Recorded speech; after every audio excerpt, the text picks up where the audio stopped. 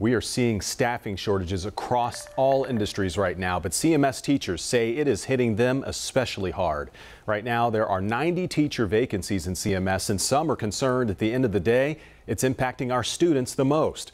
WCNC Charlotte's Chloe Leshner is live at Randolph Middle School in Southeast Charlotte. Chloe, what have you heard from teachers?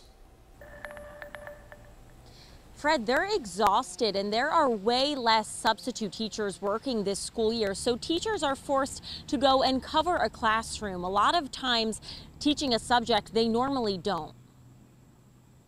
Review of what we did earlier. Only 2 months into the school year, some CMS teachers are ready for summer break. But we're already feeling like it's May and it's only October.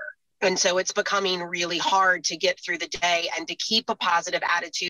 This high school teacher wanted to stay anonymous, but says she has to cover another teacher's class at least once a week, pushing the bulk of her prep work to after-school hours. In the past, we've always been able to have at least a good, solid sub-pool to pull from when teachers have been out, but that is not the case right now.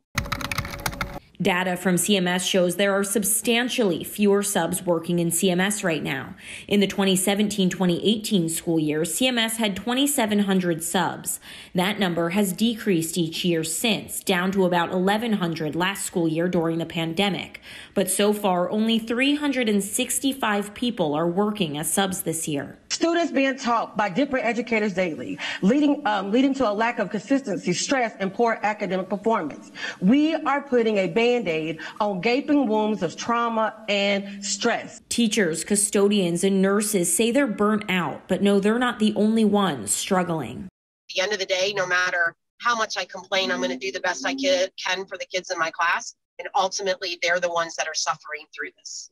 They're the ones that are not getting what they deserve. CMS officials are trying to solve this problem. They're rolling out a new guest teacher initiative. We'll have more on that coming up at 6. Live in Charlotte, Chloe Leshner, WCNC Charlotte. Thank you, Chloe. We'll see you at 6 o'clock. Bus drivers at CMS will soon see more money in their paychecks. Board members unanimously passed a vote to bump up their pay. Starting November 1st, the base rate will go from $15.75 an hour to $17.75 an hour. As we have been reporting, the district has been struggling to fill driver positions since the start of the school year. Right now, there are 56 driver vacancies at CMS.